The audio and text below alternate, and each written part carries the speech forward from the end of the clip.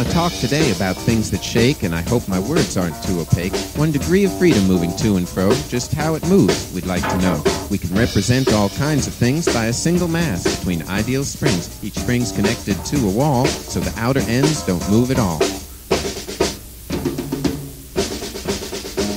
Let the mass be m, spring constant k, but don't let friction get in the way. Use Newton's laws, and what have we got? F equals m psi double dot. F is also minus k psi times 2, so now we have a diff EQ. And we can write down the general solution for the simple harmonic time evolution.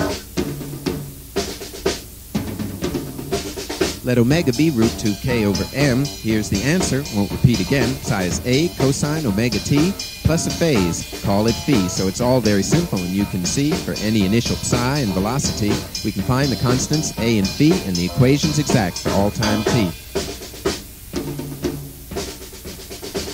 Now look again at the diff EQ. It's homogeneous and linear too, so if you add two solutions together, there sums a solution that's even better. We call it the principle of superposition. You can use it to fit the boundary condition. In fact, there is no contradiction if we use it in a system that does have friction. In a real system, nothing's perfect, of course. We have to include the frictional force. Suppose it goes as the velocity, right, minus m gamma d psi dt. Now, if the damping is not too strong, our old solution is close but wrong. See, it starts out with some amplitude a, but after a while, it just dies away.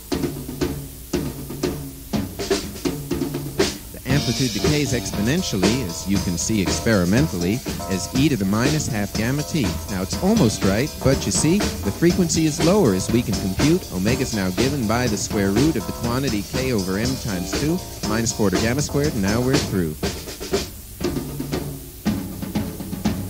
So now we have the complete solution for an oscillator's time evolution, and when there's damping, as everyone knows, the amplitude decays and the frequency slows. If we have two solutions, no matter how chose, you know we can always superpose. And since you all find physics such fun, to problems 12, 18, and 21.